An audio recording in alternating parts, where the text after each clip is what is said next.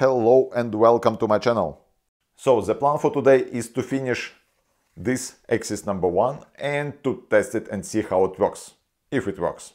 So let's get started. As you can see, I have the new 3D printed parts and we're going to use them. From the last video I changed mainly two things. I changed the pulley and the idler in order to tension this belt. So I made one iteration of the pulley, another iteration of the pulley, and another iteration of the pulley, and afterwards I made this one. And the same story was with the idler. The first one, the second one, the third one, and the fourth was perfect. So this should be the base of the robot, but it doesn't look like base for the moment. It's difficult to fix this one. So that's why I 3D printed this huge piece. So this piece will go here, and like this it looks like base, and we can fix this base with the holes here and on the other side. So let's install this cover. To install this cover, first of all I will install embedded nuts. One goes here and another one goes here. The next I need to dismount these screws. And now this cover goes on top. Ooh, great! And we need to fix it with plenty screws here, and one screws here and another one here.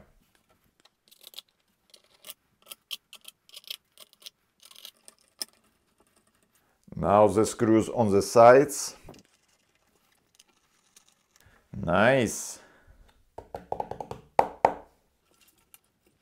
Everything looks great, there is no any strange sound when I rotate the motor, so there is no friction with the case. And now it can stand. It does not stand very well because this bolt is proud from the surface, but we can just replace this bolt. Yeah, looks nice. Now you can fix it with screws here and here. And in the middle of this actuator there is this hole. This one, so we can use it to pass the cables. So like this, all the cables from the robot arm will go through this hole and will come out through this one. This should be very convenient. Yeah, I have found these two screws, so they have smaller head as this one, so I'm gonna replace them. And second one here. And this is perfect now, nothing sticks out. Nice! Great! Next we need to take care of the encoder. So this is encoder, this is a magnet for the encoder, and this is a glue which we're going to use to glue this magnet here. Let's unmount this plastic screw. This is our magnet, and it should go just in the middle. So I will put a little bit of glue here. And now the magnet goes in the middle. Nice. Now I will put it back on the motor. Perfect. Now we will mount encoder itself. So this encoder is going to be fixed on this plate, and afterwards this plate goes here. So encoder goes like this, but I need to unsolder these pins and also solder the wires to the encoder.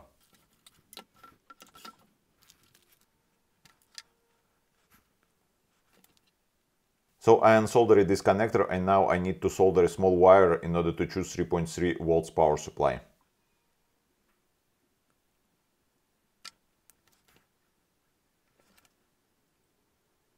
And now we can solder the output wires which will go to the ODrive. For the encoder cable I will use this cable. This is actually the cable from the old mouse.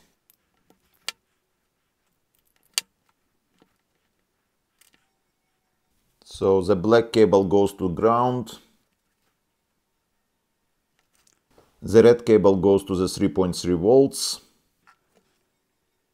the yellow cable goes to the B, and the orange cable goes to the A.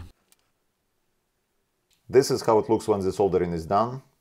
And now we can install this encoder on this encoder holder, like this, and now we can fix it with the tiny M2 screws. Nuts go here, screw go here. This is how it looks when it's fixed with the screws. You see that the encoder chip is right in the middle. Yeah, and now what is left is to install it on the axis number 1. And we need to install this encoder here. So encoder goes here. And we put back the screws. On these two holes I will use smaller washers and also plastic washers. Like this, I'm sure that I'm not gonna touch the contacts on this board. Great, encoder installed. We are done with the axis number 1 and now we need to connect everything to the ODrive. So we need to connect the motor and the encoder.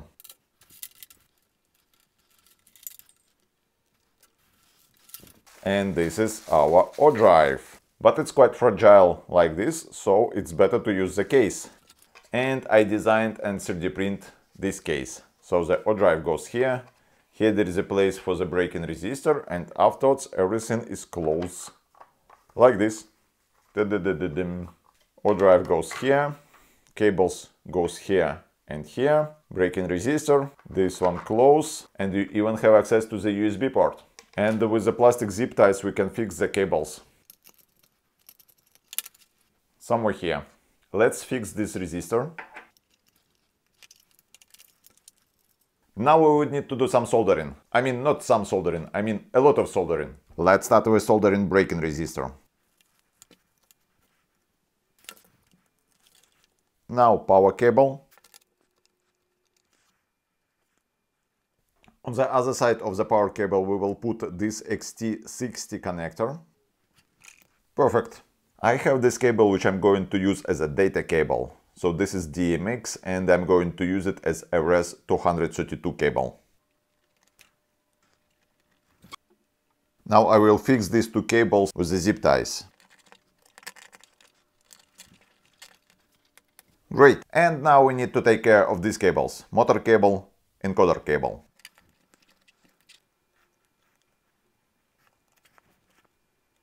Soldering is finished, now we need to assemble this box and I should not forget to put the heatsink.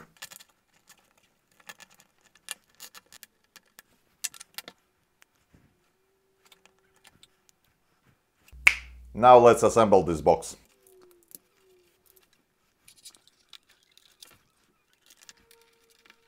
Looks nice. And so this is our actuator and this is ODrive in the super nice and beautiful box. Now we can connect it and see how it works. This is electronics from one of my last video. So from the video where I started to build this 7 degrees of freedom affordable brushless robotic arm. And this electronic has power supply for the ODrive, power supply for the Tinzy itself and some joysticks. And of course big red button to stop the robot revolution. So the wires, power and data cable. And now we can switch it on and hope that everything is gonna work and nothing is gonna explode. This is the motor calibration, encoder calibration, rotates to one direction and stops. This means that there is a problem. Now I need to find out where is the problem. And I think I found the problem. The problem was in Tinzy. Because this program I wrote for the two motors and here there is only one motor. So I disabled the second part of this program where I calibrate the second motor. So let's try it. Switch on the power. This motor calibration, encoder calibration, it rotates in one direction and rotates in another direction. It goes back. So this is a motor in the closed loop control. And now the motor holds its position. So if I try to rotate it, it comes back. And by the way, now we can see the backlash, and there is some backlash, of course, because we use the plastic gears, so this is normal. And now let's try to move it with the joystick. Haha. Yeah. Great. It works.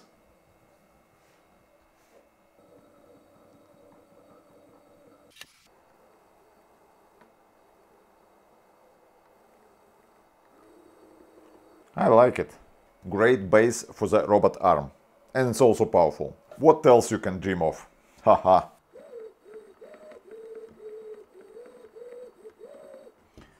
Today we finished the assembly of the axis number 1. And before we did the assembly of the axis number 4 and axis number 5. Now for the robotic arm is left axis number 2, axis number 3, axis number 6 and axis number 7. And we will take care of them in the future video. And in order not to miss these videos, don't forget to subscribe to my channel. You can also support my channel by liking this video, by sharing this video in your social media and by putting several comments. Another way of supporting my channel is via PayPal or Patreon, all the links in the description to this video. And here are the people who supported me on Patreon. This is the best people, thanks to them I'm building this and thanks to them I will continue. So the plan for the nearest future is to make affordable 7 degrees of freedom robotic arm, capable robotic arm, and afterwards to do some application using AI. And like this we will bring robotic revolution closer. As usual, the files for this project is gonna be available for some of my Patreons. So if you need them, you can go become my patron, download them, use them, modify them, etc, etc, etc. Good luck with your projects and see you next time!